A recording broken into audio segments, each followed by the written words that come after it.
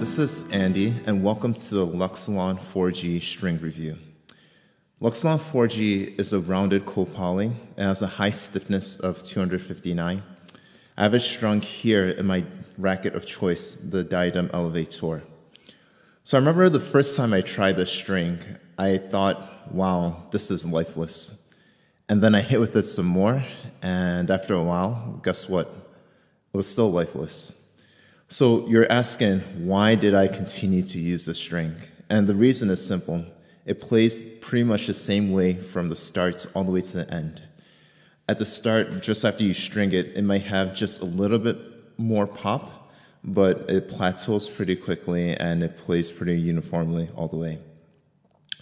On first serves, I really love this string. It enhances the power that I put into my first serve, so I was getting pretty good power with it.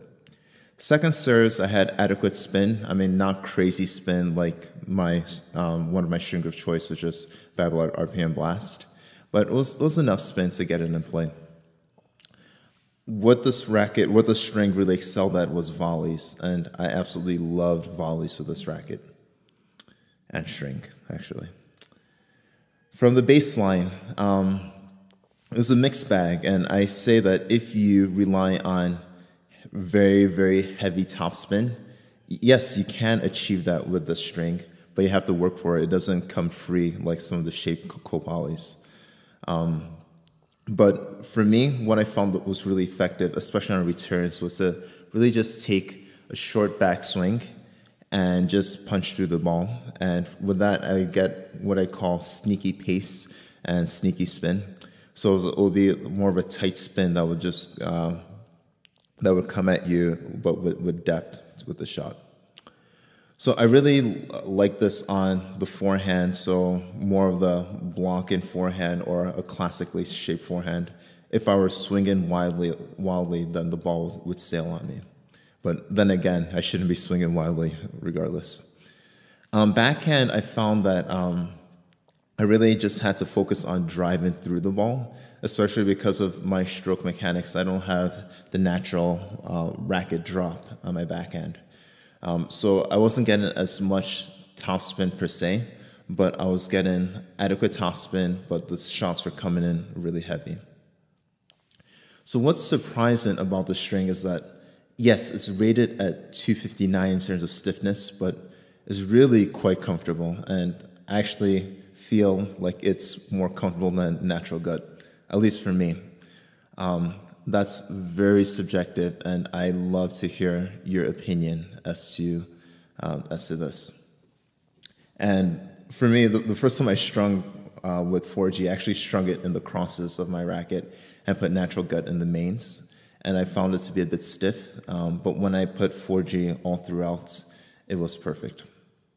The only times that I've run into sort of any issues with regards to comfort is when I have the racket like behind me, I'm not hitting it on in front, then I could feel the stiffness just a bit.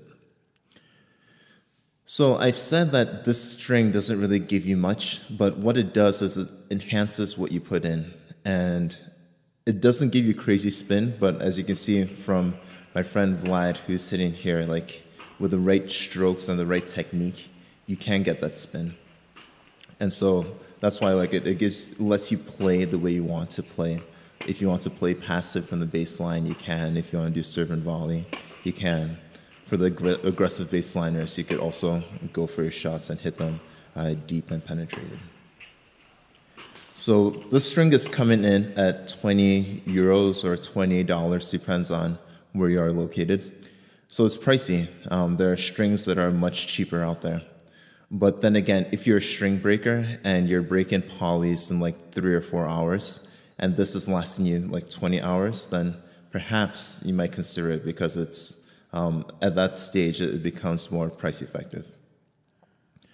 So I've said glowing praises about the string, and like I've never actually broken 4G before, so why do I cut it out?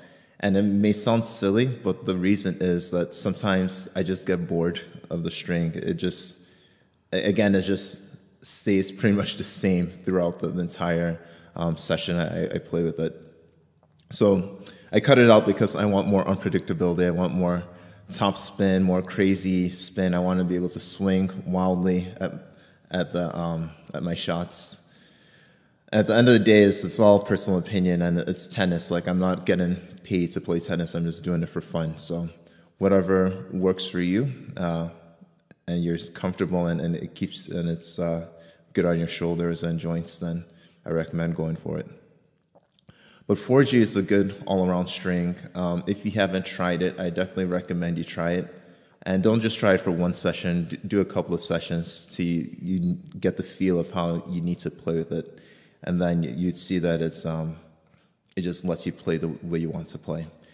I actually use this as my default string whenever I'm testing rackets, just because I want to make sure I'm testing just one variable, which is a racket. I don't want to be testing a racket and string combo, because I know that 4G is going to perform pretty consistently across a wide range of rackets, actually. So here's my review of the Luxilon 4G. I hope you enjoyed it. Enjoy your tennis, and thanks again.